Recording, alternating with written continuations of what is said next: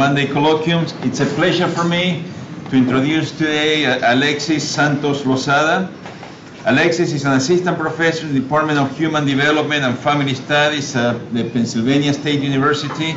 He's also an affiliate of the Population Research Institute and has a secondary appointment in the Department of Sociology, also at Penn State. Alexis received his PhD in demography from the University of Texas at San Antonio, and we met during one of my visits there in 2015. His work mainly focuses on understanding social disparities in stress, health, and mortality. He's arguably one of the most prominent and rising demographers of Puerto Rico and the Puerto Rican population. His work focused specifically on the effect of climate disasters on mortality and transmission of disease. He's the PI of the Puerto Rican Diaspora Study, an online survey of Puerto Ricans living in the U.S., where they provide information about the strategies they employ by their families to deal with post-hurricane disaster conditions. In addition, he's also relying on historical vital statistics data to better measure the effect of Hurricane Maria on mortality in Puerto Rico. Despite being a recent PhD, Alexis' work has appeared in the most prestigious journals in the field, like the Journal of Immigrant and Minority Health, Health Affairs, and Social Science and Medicine, just to name a few. His estimate of excess mortality due to Hurricane Maria on mortality in Puerto Rico was published in JAMA and received considerable media attention, including in the New York Times. So please help me welcome Alexis Santos. So what's the mask policy? Do I keep it? Do I take it off? Can I take it off? Okay. It's up to you. Take it off because I want to project my voice. Yeah. So I'm very happy to be here, and it's quite an honor to be here. Actually, yesterday I bought a UPenn t-shirt, and I'll take it with me back home. And so this presentation is going to be a little bit of fun. I'm having a lot of fun with my research, and I hope I can convey that to you guys during my presentation.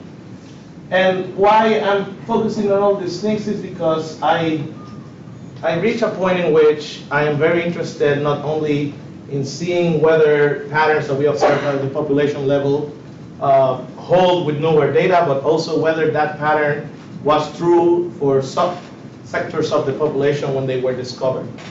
And you'll see why in a second. And I think this morning I had many conversations on this matter. And I think there's a lot of persons looking at this from different angles. And so, but I want to talk to you about this picture. This is a picture I took when Emilio visited the University of Texas in San Antonio. And if you can see here, this is Jason Choi, who is an alumni from UPenn. He transferred here, right?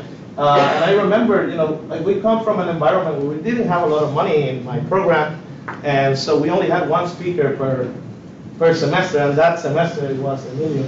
And I just want to say, thank you to you for always having words of encouragement to me, particularly in this picture with Rene Centeno, who also is a UPenn postdoc, right, Rene? That's right, Rene. I had just defended my dissertation, having gotten through a period of myocarditis that almost put me in a hospital for 2 weeks. And I only, the PAA San Diego for me was a fantastic moment in which I had so many words of encouragement, in a moment in which I was actually thinking of leaving academia, and you were there. And I don't have 100% of the recollections of what was said, but things were said that kept me in academia. I apologize. But I don't have hair anymore. You look the same. So, okay, so a little bit about me. I'm a population health scientist, and I'm interested in self-reported health, what it is and what it's not, what goes into us talking about our health. Because we've been asking these questions for 40 years, and we truly don't know what people are considering when they're saying my health is good, my health is bad. Is it their physiology? Is it their social relations? Is it something else? Is it the day I'm asking the question? Will you answer this the same way on a Friday night after you had a whole week of work, or on a Sunday where you're relaxing, having a drink, listening to some music in the radio in your house? Whether those patterns and how we respond to health questions match or don't match the physiology in our bodies, And what are the implications of this for subsequent mortality? So I care a lot about denominators, and we were talking about this morning. The denominators are amazing, needed. I think there's a paper written, that was written a couple of months ago saying the denominators are something worth fighting for. And as you know, there's a lot of information coming out from the COVID pandemic, the number of deaths coming out, and you see a lot of numerators being thrown around, right? But the big question is, what is the denominator? How does this translate into rates?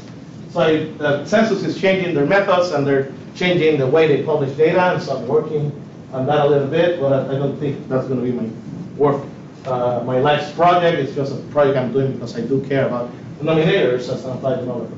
And occasionally, I'm an environmental demographer, and I'll tell you why we have time at the end, why I say occasionally, because I have no training in environmental demography. So welcome to the talk. And so this is me every day I come to the office. Every day I feel like Bart Simpson going to his first day of school. Every day I want to discover something. Every day I want to find out about a new pattern or like an idea. I probably went home and I said like, I'll think about it tomorrow. And one of these ideas was, I come out of my PhD without a single publication, and I'm sitting as a teaching faculty at Penn State, and I say, I need to start publishing. So I ask myself, what's happening with this measure of self-reported mental health? Self-reported mental health is not collected in the United States as much. I think it was collected in National Health Interview Survey 2 years, because we collect the Kessel score, the sociological distress, to measure mental health. But one thing I asked myself, trying to get this first publication out, was whether or not this measure of self-reported mental health follows a pattern consistent with the epidemiological paradox, or whether it follows a pattern closely resembling the self-reported health, the physical general self-reported health. And the answer is that it actually follows the epidemiological paradox. And I can tell you there's many reasons why, but simply said, minorities have been found consistently to report better mental health outcomes. And there's a lot of theories posited around why this is happening. But this brings me back to the questions about how do we talk about our health? What things go into our minds when we issue such a strong statement about our well-being that is captured in a 5-item response? And so in 2017, I was working in this paper, and parallel to me, this amazing author that is more and more accomplished than me, was publishing her own work on actually the same things. As you can see, actually, the titles almost match. And this is a children's book trying to teach children how to speak Spanish and how to ask questions about how you're doing, right? And again, I really admire her work. And these two or three characters from the book are going to be with us during the whole presentation. But one thing I was focusing on here, and I think probably is one of the first things I did with heterogeneity, was start approaching how Latinos report health in the United States and asking, do Latinos in the United States who take surveys in Spanish consistently report poorer health when you stratify them by different Hispanic origins? And the answer is no. So not all Latinos are created equal type of approach here.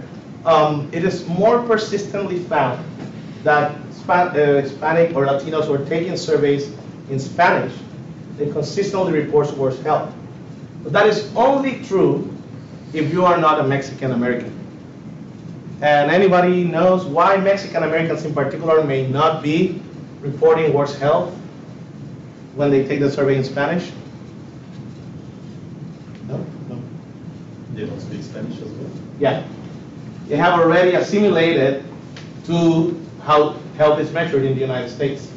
And also, they probably already have an idea of, the word that I'm going to talk about only operates in the way it operates for foreign-born Latinos if you actually were born or raised in a Spanish-speaking setting. So something like that. So, but it's consistently, Dominicans, Puerto Ricans, Mexicans, people from Central America, other Hispanic, that catch-all group, If they are interviewed in Spanish, they report worse health. Mexican Americans do not. So can I ask you a question? Yes. So if the Mexican Americans, your argument is there, is the assimilation and the fact that they don't speak Spanish that well, this is why they... I don't know if it's that well, but... Yeah, but why wouldn't then they take the survey in English? They're given actually the option of taking it in English or Spanish. They choose to take it in Spanish. So I have no answer to that. Although that's actually a very good question. But I don't know. But they're told they're asked whether they want to take it in English or Spanish, and they choose to take it in Spanish. But they're Mexican American. They classify themselves. Are these in-person surveys? In-person surveys, yes. And is the interviewer Mexican American? No. It's a CDC employee, right? So the story is that these 2-year apps are trying to find out how these outreaches go. Like, so, ¿cómo estás? How are you? And you see the tree. What's happening here? I don't know how to respond, right? So, and this leads me to self-reported health as a metric that I'm very interested in. But the more I learn about it, the less I know about it. And I think that's true for almost any topic. You finish a paper and you have 3 more questions than you had when you were starting. But this metric is relied upon consistently, collected, where you pretty much have, it's very easy to collect. It does not cost as much as biomarker data to collect. And it's been used for years. You can say your health is excellent, and that's your top health status, right? You can say it's poor. But the problem here is that I don't know how many of you have actually ever said your health is excellent. I myself, I was raised in a very interesting background where I could not brag about my health, because if I walk out of my house, something's going to happen. Because I was bragging about my health like 3 minutes before.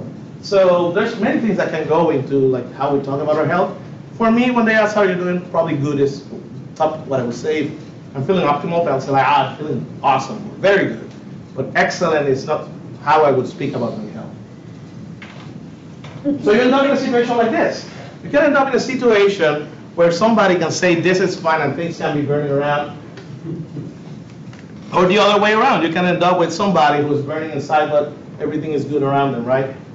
And so it gets even more complicated when you add language in the mix, because what I'm positing here is that the way these words are translated are biasing the way we're collecting the data for Hispanics in the United States. So this category fair in particular comes to mind. So what I'm saying here is that probably people can move around the gradient of responses at different speeds, but this idea of regular complicates issues when you're studying Hispanics in the United States. And it's a complicated word for many reasons, and I think I'll try to explain to you why it's complicated. But just why do we care about this? Because Spanish respondents in the United States are answering they have worse health, more so than English responding Latinos in the United States. So it is a very noticeable pattern that has been happening since 1998. So, if you are using self-reported health to assess health disparities in the United States, I have news. There's something happening within the Hispanic group that traditionally what people have done, if you look at papers published in the mid-1990s or until I think the early 2010s, like the comparisons used to be black-white. And a lot of papers still do that. But what I care about Latino health, I want to study the disparities within the Hispanic group, and I want to include them in my analysis. And it's about 30% of Hispanic respondents answer national surveys in Spanish. So you cannot seem to just get rid of them. It's like they are there for a reason, and they're part of the population. So my question here that I always go to bed is like, has measurement bias checked our ability to understand minority health, particularly for Latinos in the United States? So I want to introduce you to my grandmother, Juana. I grew up in a very interesting multi-generational setting. We lived in her house until I was 14, 15, then I moved out. And so Juana is diabetic, and she experienced a lot of health deteriorations across my life and her life also. But I say she was actually my first professor of allostatic load stuff, because I grew up listening about her triglycerides, about her sugar levels, her blood pressure, like taking her to her appointments. She was my teacher, particularly because she was also the lunch lady in our in the school that I went to.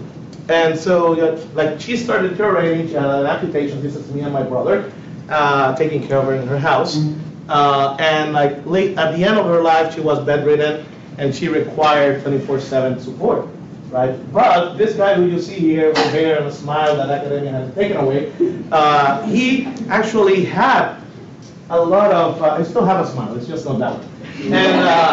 And he actually went to San Antonio to do his PhD, and so I would call home every day to ask how my grandmother was doing.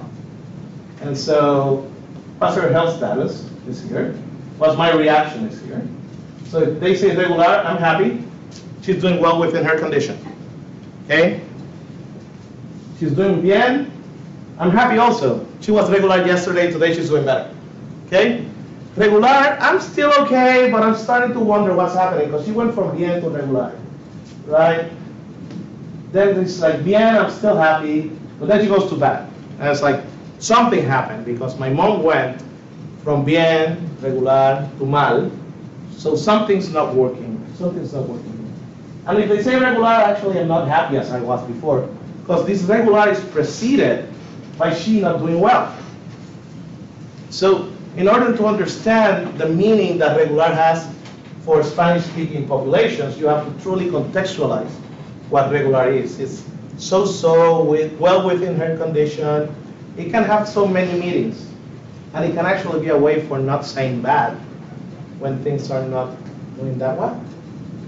Because like I don't think my family wanted to give me bad news that grandma wasn't doing well. And then if they say mild, then I'm then sadder, because she went from a mild improvement to like back to bad. So there's, at least in my experience, there's a lot that goes into this word. I don't know if you would agree with this as a Spanish speaker yourself, but this is my own experience with this self-reported health. I mean, it's the grandmother's self-reported health, I guess, here. I mean, grandmother's health status, because she's not reporting it herself. So the giraffes keep asking, how you're feeling? Are you hungry? And the answer is no. Like, are you scared? And the answer is no. Like, are you annoyed? And the answer is no. Actually, the Itala is not how we would translate this word, but we're going to start like, this is published already, it's already in the field, it has been peer reviewed, it's already, right? And then we end up with the question always asking, so how are you doing? How are you doing? Like, we end up with the question even at the end. It's like, and then the illustrator is like, well, let me see if I can answer this question. Right? So I'm going to talk to you about a little bit of my research. It has taken me 20 minutes to get here, but I'll tell you why this is important, because now I'm trying to connect bodies, time use, and mortality to what's happening to Hispanic populations in the United States. So in a paper published with Jeff Howard in Bioethnography and Social Biology, what we try to do is using these allostatic load measures is saying, is allostatic load, patterns of physiological dysregulation in our bodies, associated equally to health status reports by race and ethnicity in the United States?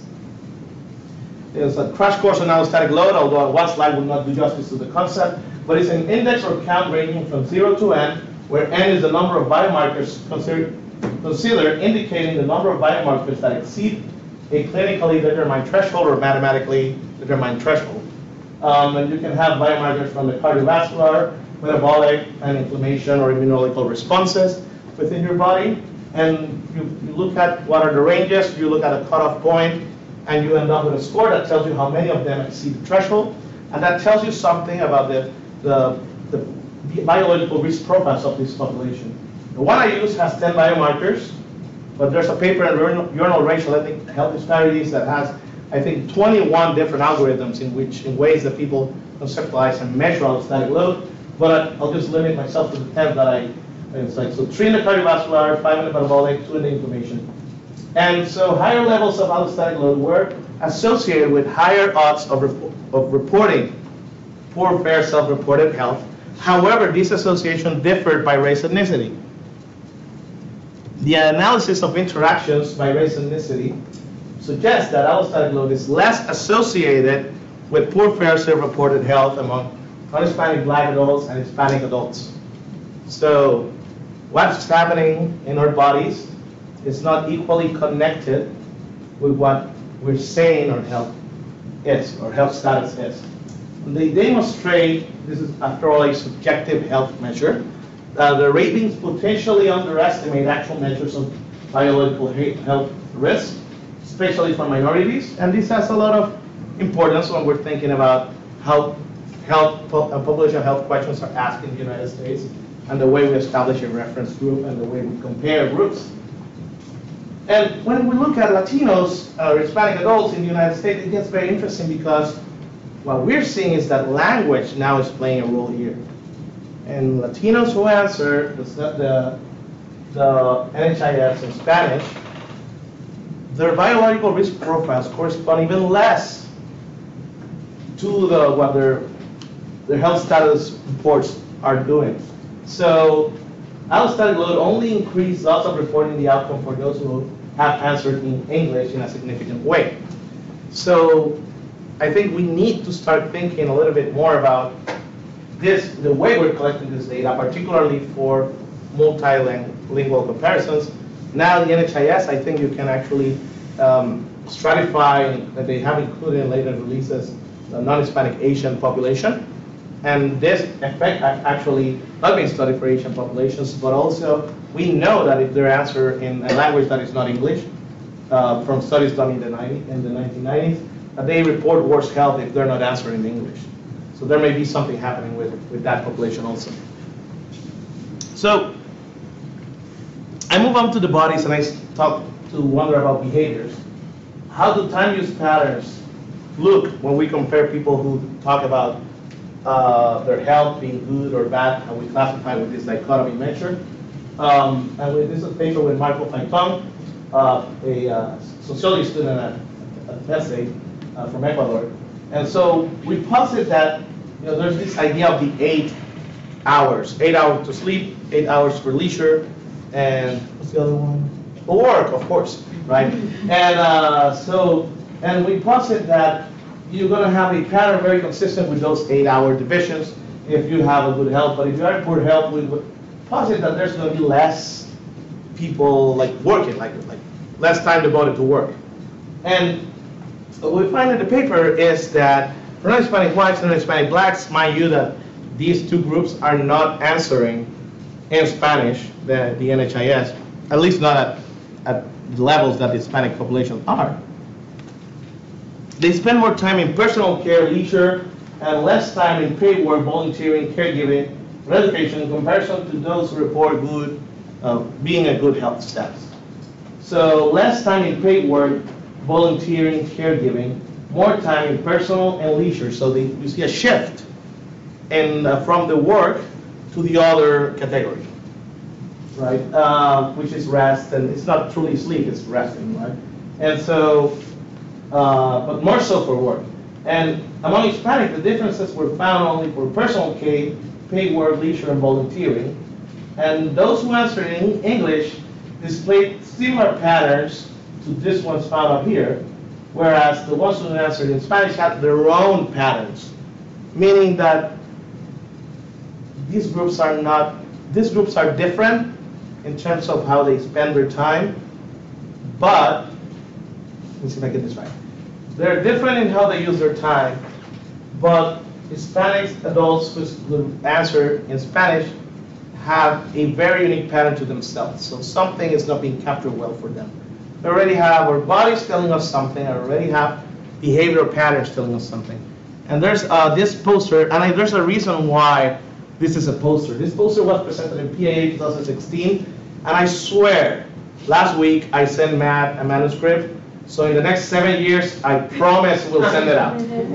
And so when we presented this as a poster, because we wanted to know, there's a paper by Finch and Homer, and Anna Sajakova has done this also in her work, but we wanted to know what's the role of language of interview and the predictive power of self-reported health in terms of mortality.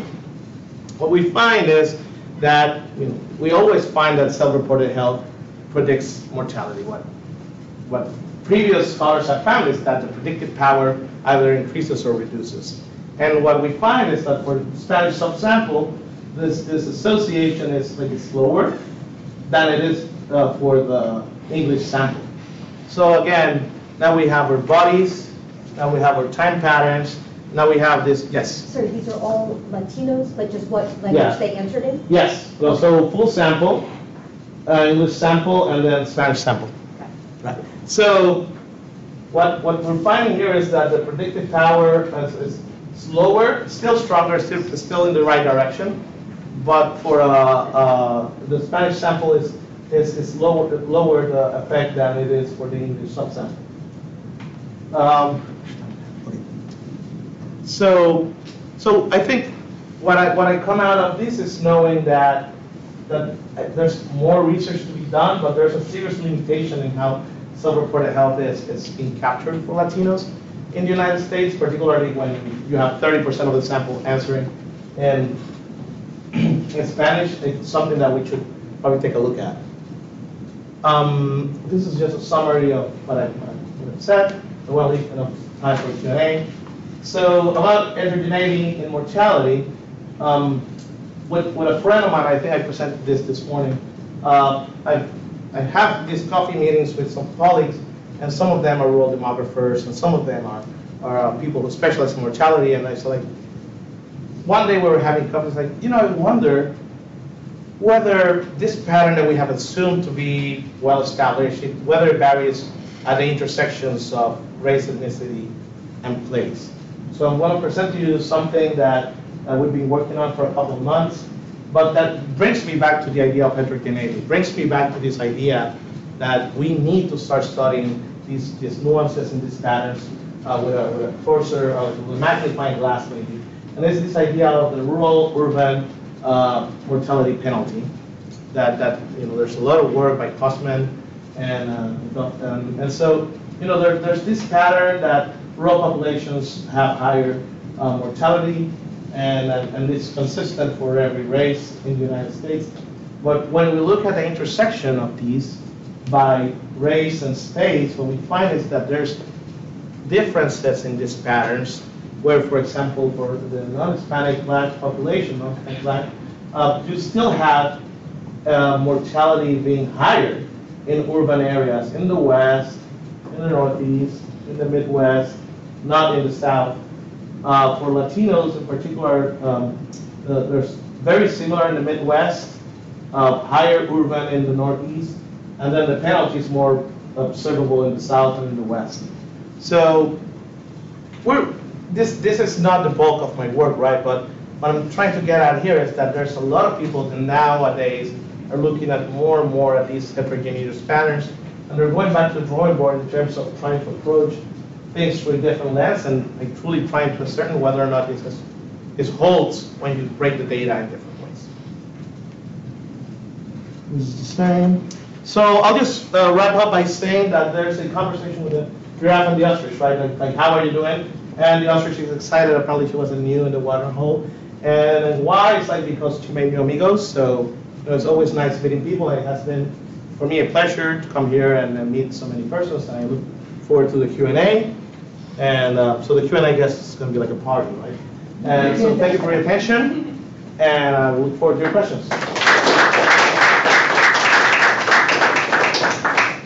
Questions, comments? Thank you so much for this presentation. It was really interesting. I'm curious if, because it seems your scale is based on language a lot. Have you been able to look at it based on numerical rankings of one being worse, 10 being best? So, yes. It's like, I think the issue is that I don't collect this data. So the numbers are not given to the persons. The persons are given the categories.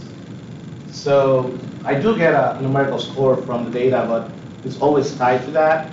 I've never done that type of work. I think what I want to truly do is look at that word, that regular word, and actually start interviewing people and see what do they understand that word means. Because for me it means something, and then I ask my brother, it means another thing. I think there's not a general consensus of what regular means, but numerically, I think there's persons who have done it out of 0 to 10. How would your health be? But I haven't seen like that data in national studies, which are the ones I analyze. Nevertheless, it's actually a question whether it's a really good question whether we do it numerically, whether or not the answer would be the same. Because what would 5 be? Good or average? And then what is the average? I guess more. It would bring up more questions about.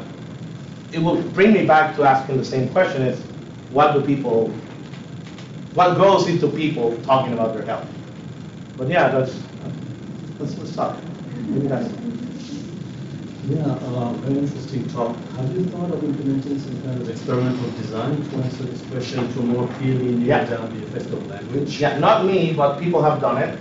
And they've actually done an experimental design when they replace regular with pasable or any other, other Spanish words that have been used in other Spanish-speaking contexts like Spain.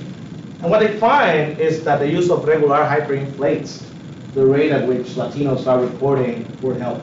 If you use a word like pasable or more closer to a translation of fair, also who talks about their health and says that it's fair? I don't know, I've never said my health is fair. But like when the word maybe maps better to the concept of fair, like the rate of Latinos reporting worse health goes down. And they've done it in different ways. So they do like word, they call it a word switching experiment. So they give you, the beginning they give you one of them, and then at the end they give you the other one. And then they measure the difference across them. But it's consistent with that word is the one that we know is hyperinflating estimates of poor health for Latinos. I guess I was more thinking about randomly assigning the English questionnaire versus the Spanish questionnaire. Oh, no. Comparison. I hadn't thought about that. To a group of Hispanics. No, want to do it? Let's write it up. In Philadelphia. Yeah. Great talk. This was so interesting.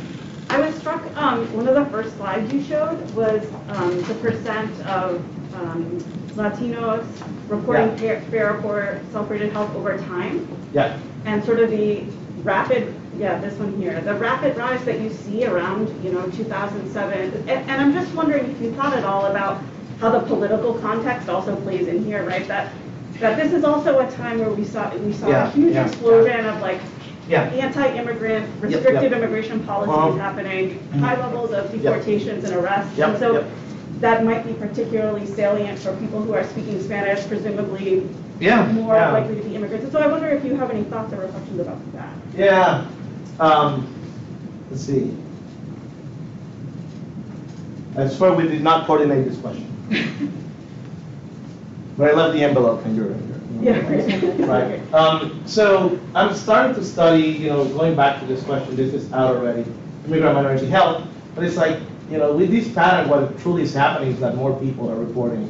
Non-US born are the ones who are reporting poor fair health at higher levels. It's not happening to US born Spanish respondents. It's not happening to non-US born English respondents. It's only for non-US born Spanish respondents. When you look at it, it's clustered towards people reporting regular at higher levels than the English respondents, and there's no significant change in the pattern for the English, the Mala. It's only for regular that we're seeing this steep increase. And I think it may be a reflection of many things, but I did think a lot about how George W. Bush weaponized, started discussing Latinos more as a threat. In fact, there's also plenty of blame to some demographers that framed the Hispanic growth as a challenge. There was a lot of discussions about the Texas challenge back then about Texas is a challenge because in 2050 it's no longer going to be a majority white, and so there was a lot of work being done on this, and I think certainly there's something to be said on not US born. I mean, the enforcement issues, how ICE has grown so fast and so quickly, whether the reach of ICE has been expanded. I mean, today it's even worse, right? They can even go into state college because it's like 200 miles from any border, and they take the border to mean also the chores. So yeah, I think there's something there, particularly because where you see the effect is mostly for non-US born, but I haven't approached it to try to quantify all these. Maybe we can chat. Thank you so much. This is really interesting. So I'm curious if you looked at, or if you are aware of research that's looked at intersections of this with, like, for example, other characteristics. I'm thinking about like gender or age. Have you looked at that? Have people thought about how this might vary, like further heterogeneity within racial ethnic categories? What in particular? So I'm thinking about like responses here in terms of how like the kind of subjective measures Uh-huh. of health relate to or are related to actual biophysical measures of health, and whether that varies within racial ethnic categories. I mean, you're speaking to it a little bit here with foreign-born versus not foreign-born. Yeah. But I'm curious if you looked at any other dimensions. No. Okay. Not yet. But, you know, if a collaborator emerges that wants to do it, more than happy to like sit down and talk. You have my email. Just like that's it. Okay. Wendy? Yeah, thank you so much. I was really interested by the point you made about how some studies from the 90s found a similar effect with Asian survey takers, whether they used English or non-English. And I'm wondering if you could say a little bit more about that, and whether you think that there is anything going on here that could expand beyond the Latino group. I think it has to do with translation. If you think about the way things have been translated, I think on a daily basis in Puerto Rico, for example, we will get TV shows translated in California, and so it's like a very U.S. neutral Spanish version of Spanish, whereas my friends in Mexico will get Mexico translated shows. I think the issue is that they deployed a translation of these questions to mirror what is collected in the English survey. After all, what you want is comparability, but without, I was not in the room, I probably was too young to be in those rooms, but I think my hunch is that somebody translated this without going out and testing it in the field, and administering it to Puerto. I mean, think about this was translated in the early 1990s, so being increased level of awareness about how things should be done at the community level, and like whether consult communities, and whether we should prescribe rather than to learn. And I think some of the articles that I've read, and I don't do Asian health research, but it has hinted at that the categories being used not mirroring correctly to what is being collected in the English one, because those categories are not used to talk about health by those groups. And I said, again, like, who says my health is excellent? Like, I don't know if any of you have had, but please tell me you have, but I've never done it, right? And so it's an issue of language, it's an issue of translation, and how the questions were like implemented to be collected. But I have not looked into details for those particular populations. But I've sent some emails trying to like find out who translated the Spanish one. And I still haven't found out who it was. But I do know that it's collected differently in Spain. So what I do know is that this collection with regular is a U.S. thing. No, very interesting. Peter, in these measures, there's always a tension between having